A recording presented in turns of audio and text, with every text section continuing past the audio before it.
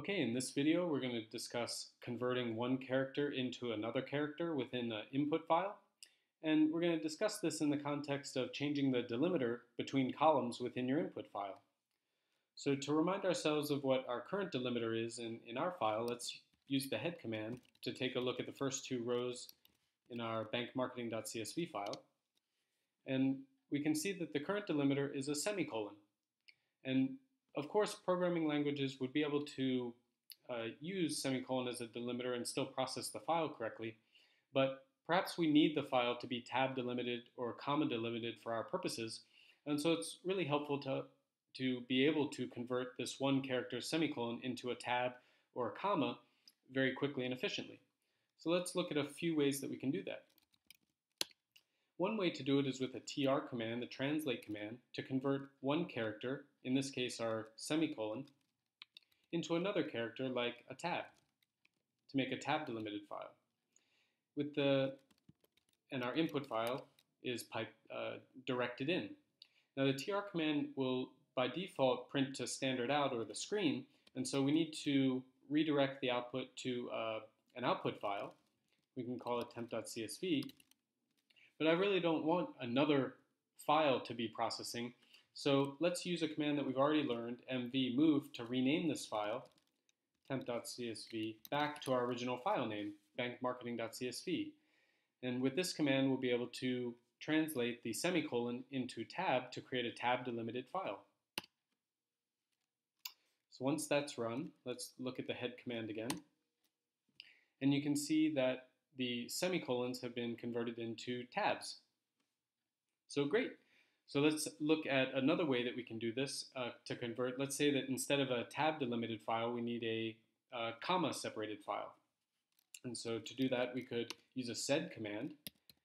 And with the translate command, it was kind of frustrating to have to write it to an output file and then rename the output file. But sed has a -i for in-place editing. And so you can use -i and then -e to do your substitution command.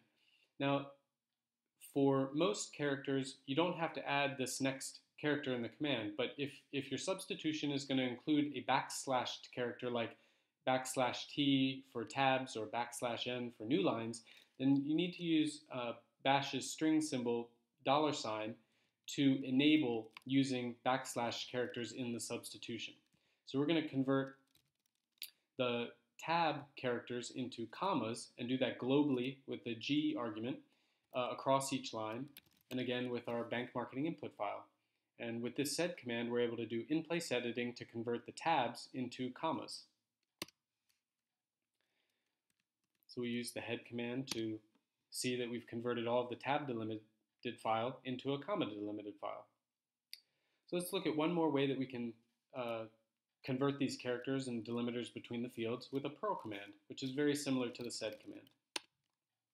So to do so, you can say perl, and again we want to do in-place editing with -i.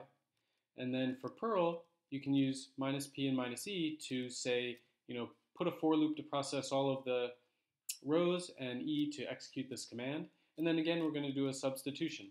So for perl, let's say it's currently comma separated. Let's say that we want it to be space separated. So you can add a space and then say globally again, and then bankmarketing.csv.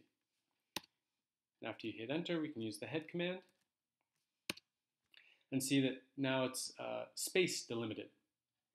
And so that's 3 different ways to translate one character into another character in the context of changing the delimiter between columns in your input files.